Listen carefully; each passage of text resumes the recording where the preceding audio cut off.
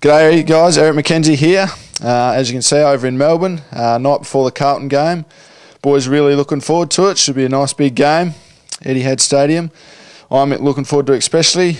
First game back for a while, so can't wait. Woke up this morning, went down, had breakfast. Sat next to Paddy McGinty, who was sipping on his latte. He loves those things, the Metro. From breakfast, went for a wander down Chapel Street, had a look, see what was out there.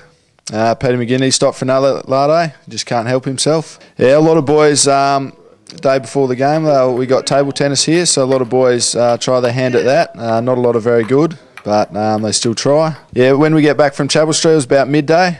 Had a bite to eat again, and then from there it was backline meetings, where David Teague tells us our roles for the game. Yeah, after the backline meeting, we went to Wesley College for training. It was good to see a big crowd turn out. It's always good to have their support. Yeah, day before the game, training's usually generally pretty light.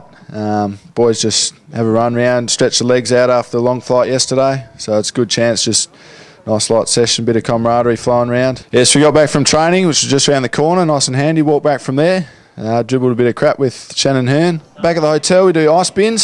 So a lot of boys love that. Get a chance to show off the rig, Ash Smith especially. Also, you get to see who the real men are and who does it. After that, just generally sit in my room, twiddle my thumbs, not do a lot, watch a bit of footy, just trying to kill the time, waiting for game day. Gets to dinner time, it's been a chance all the boys go down there, a few boys get a rub. I generally steer clear of that, don't know why. And that probably wraps up our day here. It's been another long day, but looking forward to the game tomorrow. Hope all you guys get behind us. That's Eric Mackenzie signing off.